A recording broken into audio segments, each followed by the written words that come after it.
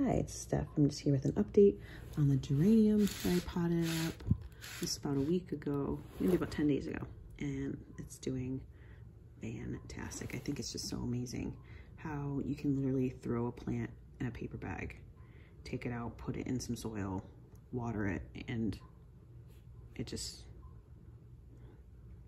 comes back to life. I haven't fertilized it. I did put indoor potting mix in the pots, and I'm kind of figuring, you know what, I don't start seeds this early or really at all, because of the fungus gnat issue that they tend to cause.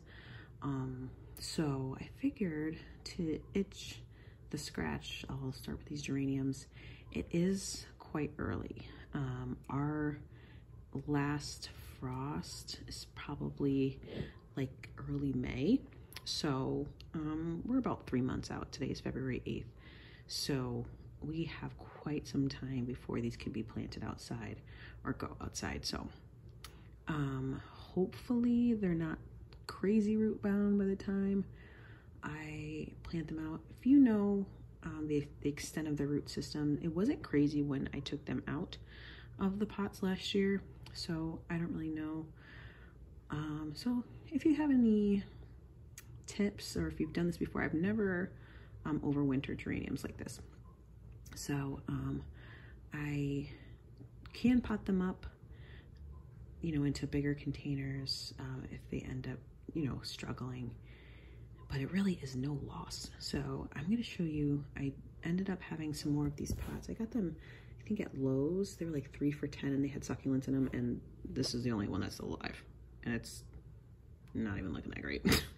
So I'm going to show you the other 3. So these, there's actually 4. There's 1, 2, and then there's 2 in that, 2 small ones in that last one. I ran out of saucer, so the other ones have just like styrofoam plates underneath.